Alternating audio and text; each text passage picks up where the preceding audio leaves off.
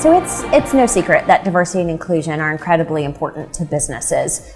For us here at Snagajob, it's really making sure that our employers have a diverse slate of candidates to choose from. It's making sure that our workers have a list of inclusive employers for them that they can pick from. And for us as employers, it's really important to make sure we're paying attention to all of these things for us.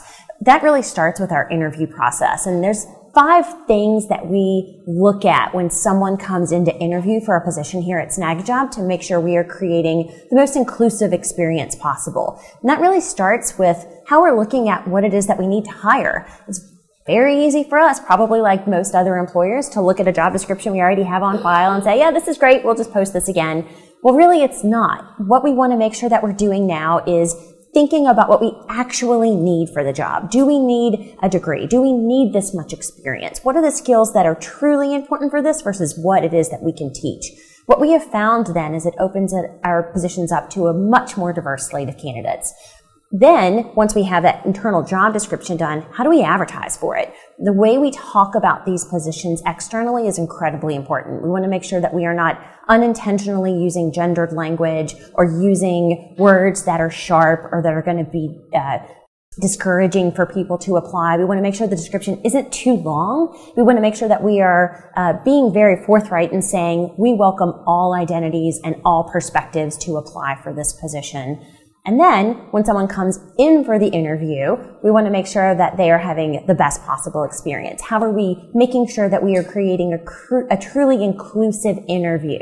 One of the things that we have made a real focus on doing is making sure that we are bringing in people from all over the organization when we do interviews. So if we bring in an engineer, they're not just meeting engineers, they're meeting people from product, they're meeting people from marketing. We want them to have a fully diverse perspective on what it's truly like to work here and the work it is that we do. And then that carries into when we're making the selection process.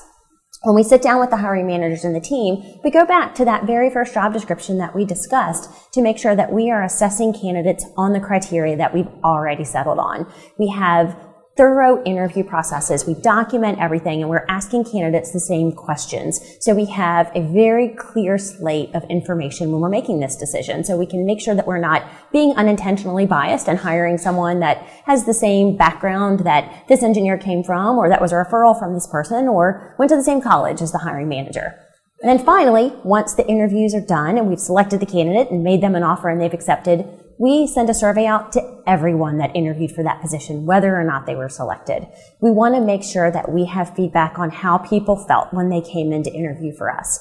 If one group feels great but another group doesn't, then we know we've got a problem. And the thing I love about this idea is it was actually suggested by someone internally who had a not great interview experience. And if we have someone here that was already not feeling great, we definitely didn't want that to echo into someone we're bringing in from the outside. So we've made tons of changes based on that feedback and now feel really great about our process.